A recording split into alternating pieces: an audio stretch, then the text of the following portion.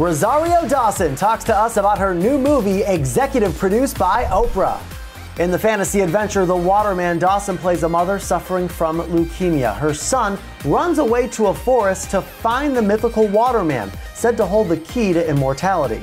Dawson chatted about the film with our Brian Truitt. She had just returned to Newark after celebrating the birthday of her boyfriend, New Jersey Senator Cory Booker. What did you do for his birthday? We went to that really delicious place called Sticky Rice. Oh, I've heard of that. I've never been. Got to introduce my daughter to Bernie.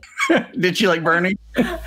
Everybody loves Bernie, I feel like. Kids especially seem to after love those mittens. How did you enjoy the first pandemic Oscars? Oh, it was beautiful, actually. And I mean, I thought it was pretty bold to have it be so in person, which I thought was really great. It felt like now that I've also had my second vaccine, I feel like I'm going to start licking doorknobs as well. So it just felt really great to feel like we were finally starting to get on the other side of it. And it was just really, I think it's important, these stories, one of the things that I think people have gotten out of this pandemic, as much as we don't consider artists essential workers, and that's not how they were talked about. I mean, I think it would have been very challenging for people to get through this quarantine without music, without, film and television and, binge watching all kinds of stuff. I mean, and you saw it even when we were doing a lot of fundraising during the election, having table reads and how much money was able to be generated because people were like, yes, this movie I've seen a million times.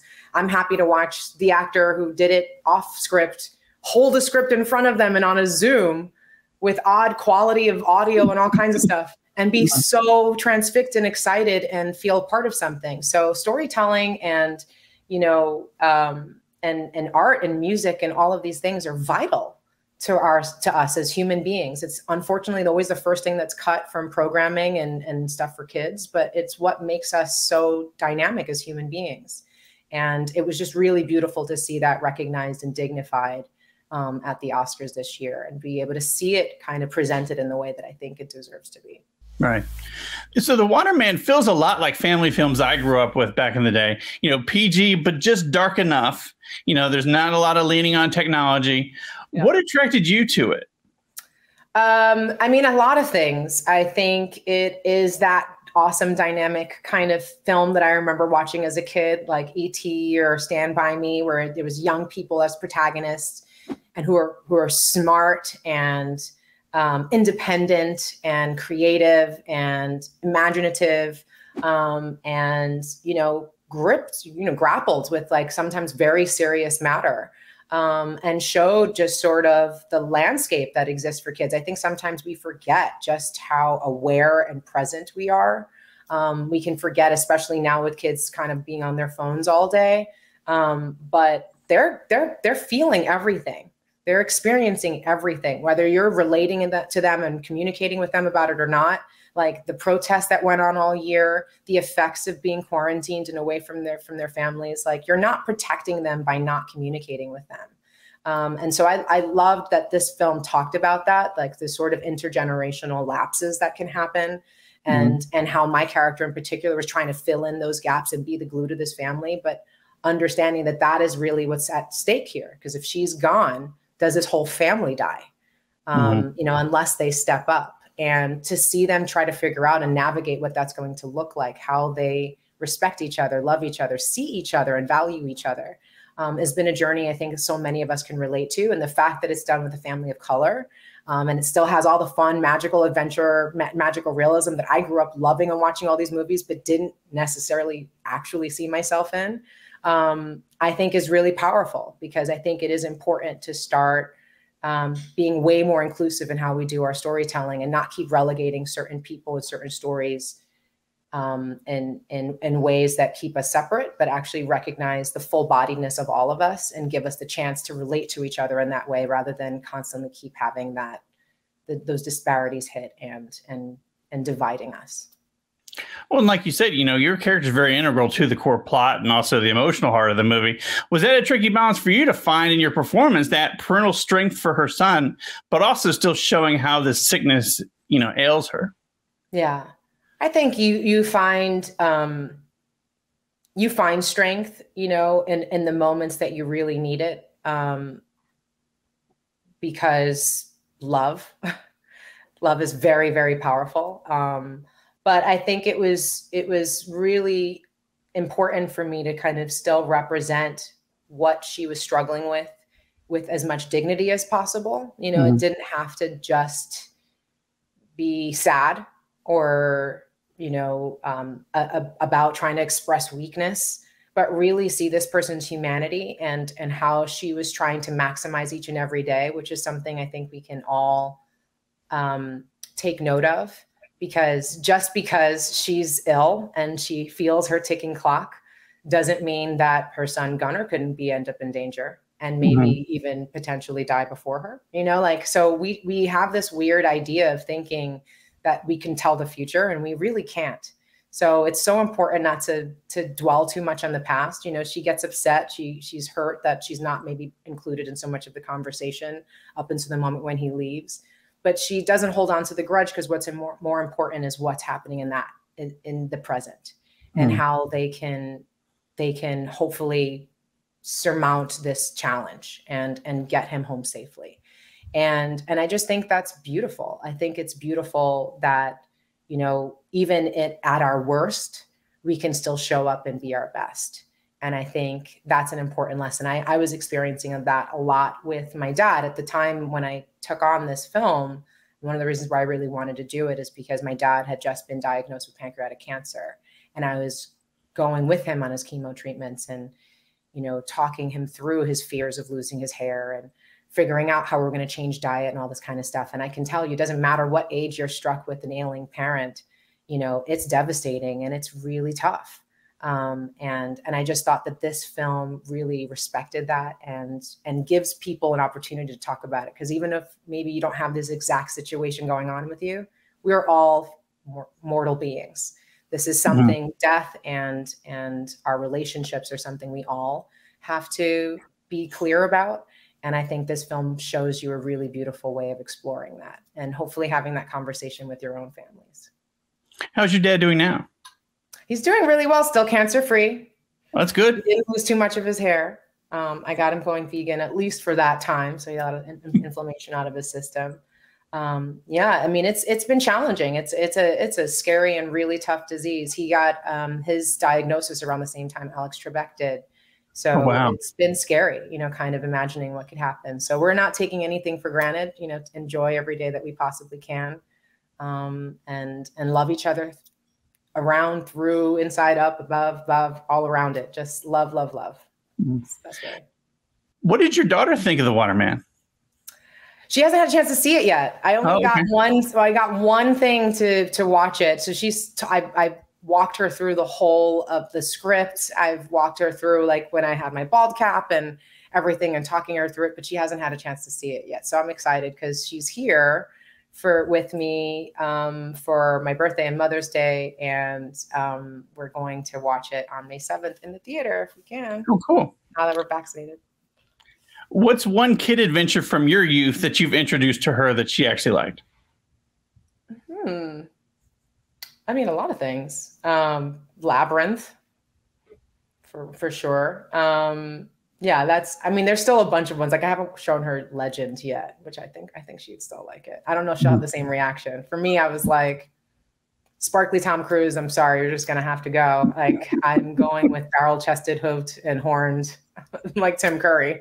Darkness. I mean, what are you going to do? I have to say, that's definitely one of the things that came out of quarantine that it was kind of amazing, was seeing that character resurrected in this commercial that came out. I think what a dynamic creature and character. Yes. I mean, I love unicorns, but, you know, between you and darkness, that's where I'm going. She'll probably pick the unicorn. Right. Oprah was an executive producer on this. How much does it mean for a movie, you know, like this, a kind of a smaller movie, to have her behind it? Oh, I think that's huge. Also, specifically for David, because this was a passion project for him that he came on board on as a producer. And, you know, they'd had another director who fell through kind of in the final hour, and he stepped up to direct it. And it's beautiful. His directorial debut is unbelievable. It's a really stunning film.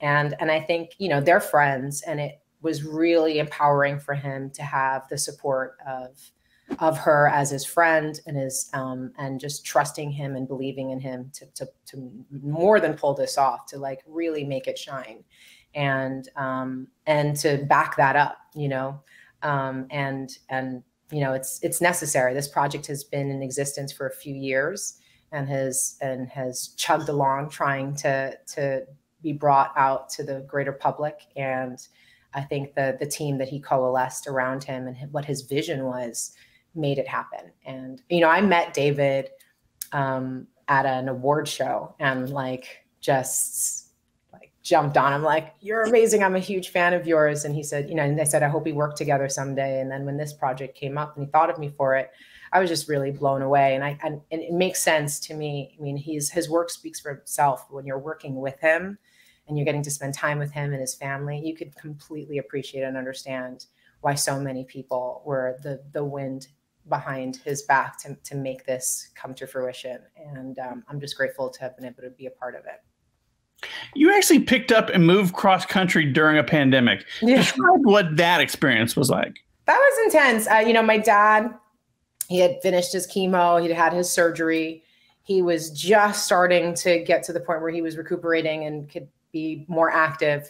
And then the pandemic hit, and, we were very scared for him and my mom, who's diabetic and asthmatic. And so it was just so much fear and stress and anxiety, especially after, for him in particular, everything he'd gone through. So, we just wanted to be home. We didn't see when what the light at the end of the tunnel was going to be. And we're East Coasters. And I was away from my boyfriend, and we were away from my brother and family, and he wanted to go back. We all just wanted to move back. So we did. But of course, he didn't want to fly because that felt scary. So I ended up, the only vehicle I could rent that we could drive cross country was with Outdoorsy. And it was an RV that was a bus, like not a regular RV. It was a 29-foot long, 13-foot tall bus. And I had to do all the driving because my dad couldn't drive. So I remember being like, Dad, I get you don't want to fly, but it's not safer to drive 3,000 miles in a big old bus, but he felt confident that I could pull it off. And, when I got him safely to New York, I remember him turning to me and saying, "You should get your pilot's license. Like, this was a boat that you just took cross country. I believe you could do anything after this." So it was very empowering. It felt really good. I'd lived in LA for 15 years, and it felt really good to leave it in the driver's seat, I have to say. That sounds like a movie in itself that you and your dad went through. Oh, yeah. And, you could tell which state we were in by, sadly, the bugs. It was just like, I knew we had finally really hit the East Coast because there were these like weird neon streaks. And I'm like, what? I was like, oh, fireflies. Oh, this is terrible. But yay, we're home. You mentioned you're vaccinated, and it seems like we're getting to the point where we can kind of see a light at the end of the tunnel. Have you started slowly getting back out into the world? And, what has that been like for you? Not so much, really. I mean, I think, it's felt a little bit better. I've been driving back and forth. I'm on this project Dope Sick, and it's in Richmond. So I'm in Newark now. So I've been driving 10 hours round trip every weekend to go down there, and we're still in our bubble. And, and I just still feel, even with the vaccine and everything, I just still feel very with my family's health and the fact that I'm working. And if somehow I get it or pass it to somebody else, it could shut down whole production and all the people who are working. There's just a lot of, as much as I'd love to be going out and doing a bunch of things, it's just not the moment for it. I'll wait. I can wait until the summer. We're going to have, on Mother's Day is my birthday, and my uncle wants to renew his vows. So we're going to make it a Mother's Day / birthday / wedding. And again, it's just going to be all us vaccinated family members. But it is that thing of, we've missed so much in this past year plus that, when we do take that risk of being near each other, we want to maximize it as much as possible. So I'm very much looking forward to that one day of all being outside in a garden, but being able to be together. You had filmed DMZ with Ava DuVernay. What was she like to work with? She is one of the most incredible human beings ever. She leads with emotional intelligence. And I haven't had too many forays into directing, some readings, and I directed a short film called Boundless.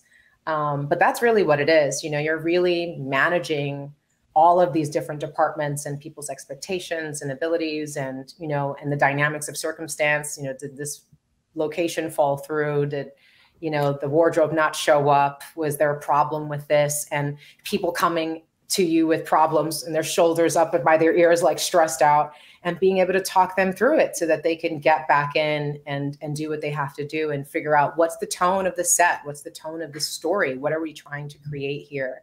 And she's just magnificent at it. Like, she's just really loving. She started a Ray crew, and she's really about everyone, from the extras to the camera team to hair and makeup to the cops who are holding down the street, like really just making sure that this, even when we weren't shooting in a bubble, it feels like this bubble, this really loving space of creativity.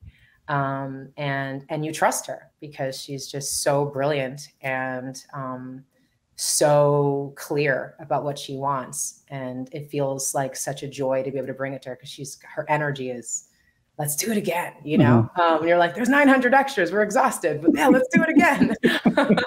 It's really good. It's weird because we're looking at it. We were one of the last productions to shut down, and literally we were shooting this scene where it was 900 extras for 2 days in a row, just a couple of weeks before we ended up having to shut down. And it's just, when you're looking at the footage now, you're like, when will we ever shoot anything like that again?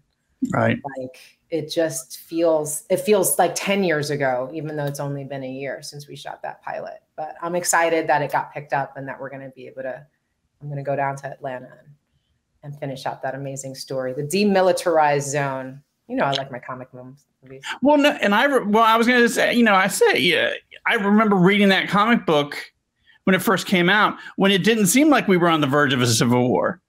And how do you think that show's going to be received now? I mean, do you feel like it's going to feel very of this moment, even though it's kind of, it's a 15-year-old story in many ways? I know, it's very prescient. It felt it at the time, but that much more since. And Rodrigo, the writer, he's amazing. I mean, he's really, I've been sending him articles and things, and after the insurrection, all kinds of stuff. We're like, what's going on? Like, I can't even imagine how you're going to formulate what this script is going to look like, but it's going to be very dynamic, I think, for people to explore. And what I think is really beautiful is it doesn't just focus on it on the negative kind of aspect, and trying to just capitalize on trauma and stress and anxiety, but really showing how you navigate out of that. It's understandable. I think you end up having a lot of the, like, is this possible answered already? You know what I mean? When we were first doing it, it was like, are you going to get people to, like, want to jump in onto this story and believe that something like this could happen? Now I think everybody's on board with that premise. Right. Now it's like, how do we get out of it?